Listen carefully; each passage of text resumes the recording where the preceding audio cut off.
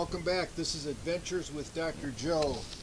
Today we're going to assemble this enclosure that we're going to use with the Prusa XL. This enclosure can be purchased from AliExpress, basically getting the acrylic plates, which are here, the hardware, the rods, then all of the parts you can print on your printer.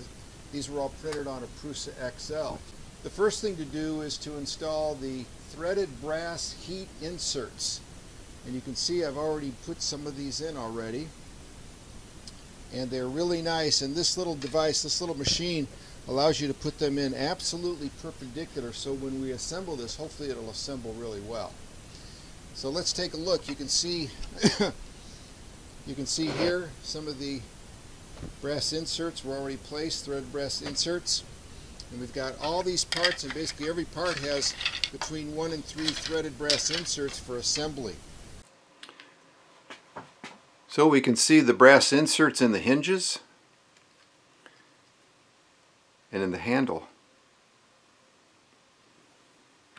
What we're going to do is install the little hinge post on these pieces G1 and G2. So we'll put the screw in through the back.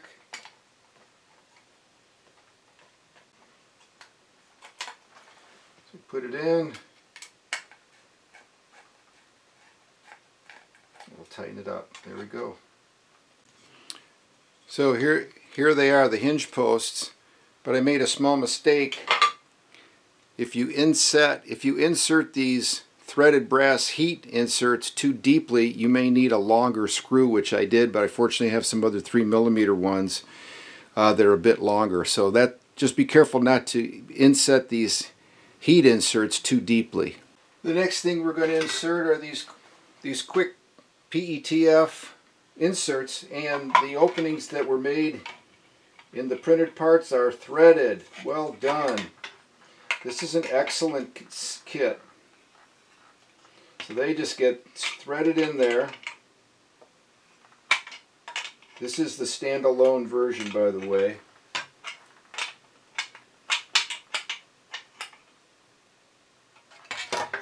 And we'll put all of these in here right now. All of these inserts take a 10mm wrench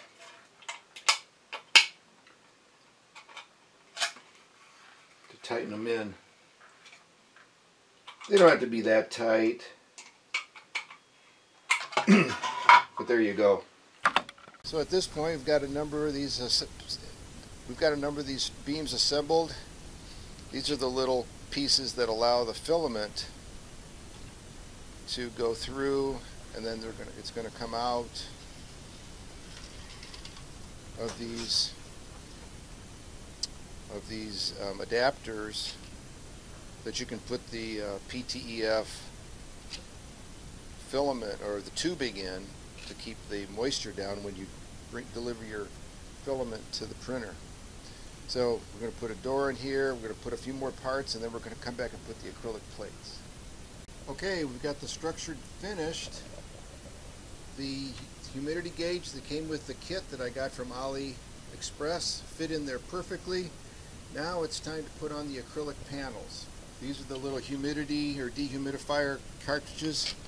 They fit really nicely, right like that.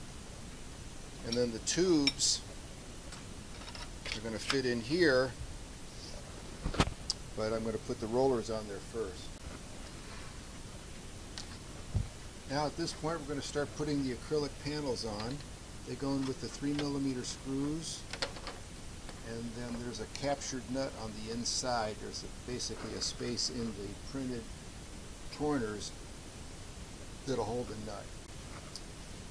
Okay, we have one of the clear panels on, and one of the secrets when you put the nut on, I use an awl and push it into the opening, because the openings are very deep.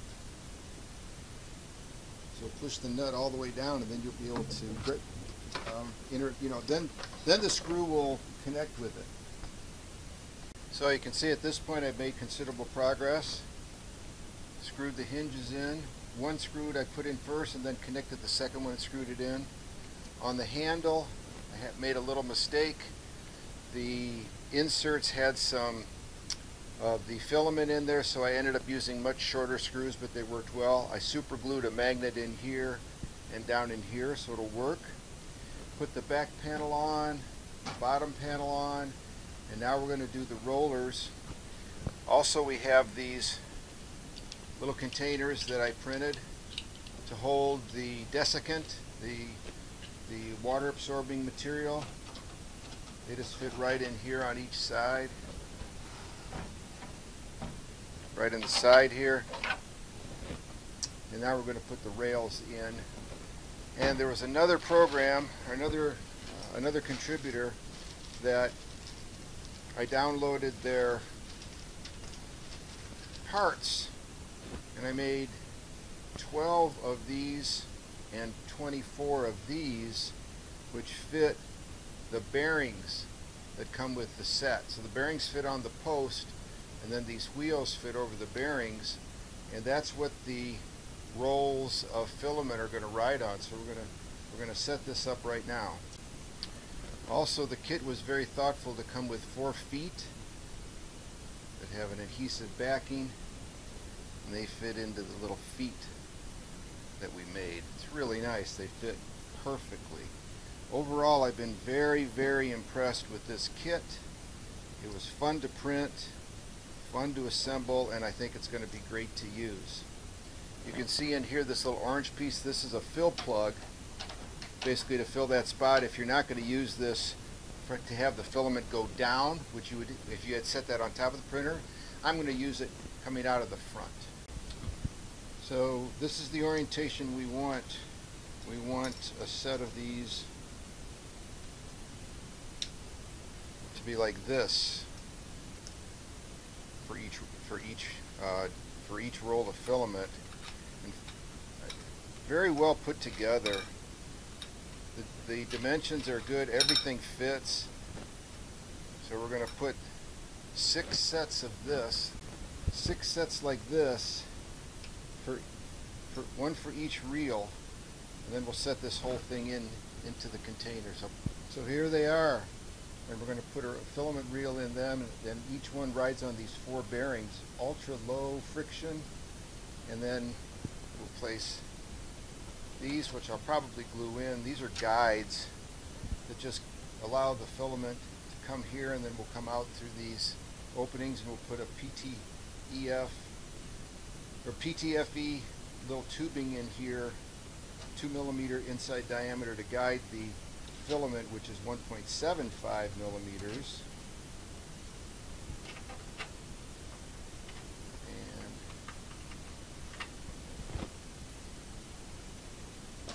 that is done. So here it is, the final product. This was a very well engineered design. The printed parts fit very well, and the kit that came from AliExpress, very, very good. 2 millimeter acrylic. You can put a little foam around here to make a perfect seal. I'm going to put some desiccant in here to dry it out, get the humidity down. Right now it's at 47%, which is high. A dark sheet on the top and on the bottom and on the back, clear on the sides and on the front, so you can see everything. Nice opening, nice magnet closure. And again, these nice connectors. We'll put some, basically they're Teflon tubing to facilitate the flow of filament. And these rollers are very slick, really easy to move. So those bearings are very nice. So it's not going to cause any restriction in movement. That filament will flow nicely into the printer. Should be good. If this was helpful, please click thumbs like, consider subscribing. Thank you.